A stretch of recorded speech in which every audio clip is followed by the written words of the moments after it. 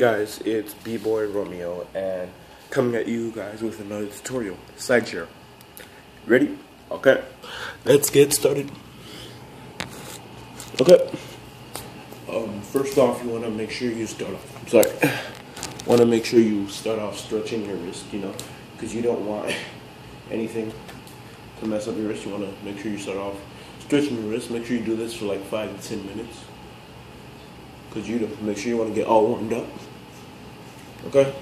Make sure you stretch your wrist. Make sure it's nice, comfortable. You don't want to hurt yourself doing this. Alright? Second, you want to find a good, stable position. You want to find something at first to hold on to, because you can start off holding onto the ground or a chair or a table, whatever, to help you keep your balance. So yeah. Another warning, be careful when you try this move, because you don't want to injure yourself, or you don't want to go too far and try doing something you're not ready for. Okay, so make sure you know how to do the cricket hold the cricket for at least 5 seconds, like without a problem. Being able to go into the handstand or whatever moves without that much problem. Moves that incorporate your wrist. Okay? So first, let me show you what the side chair looks like. It looks like this, basically. So yeah, I'll show it to you again. It looks like this. But yeah, so you can grab onto anything, but I want to start off with the floor because that's the most stable position, and it'll help you get your balance. Okay? So what you want to do is place whichever hand you b-boy the most on.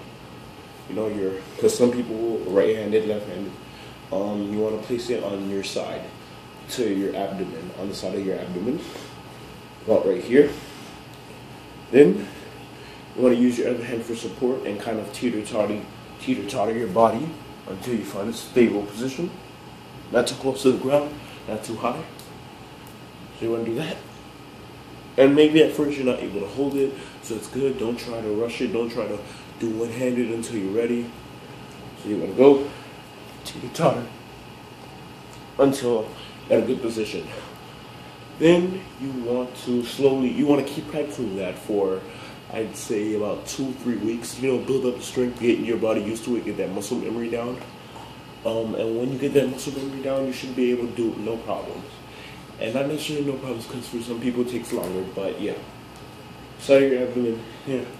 With time, you should be able to slowly but surely lift off with no problem. But yeah. Okay, so you want to do that. And another thing that can help you with this is, once you master are able to go to one-handed with no problem, try creating your own version. Like, try doing variation, moving your legs in different angles. Like, you can try doing basically just about anything.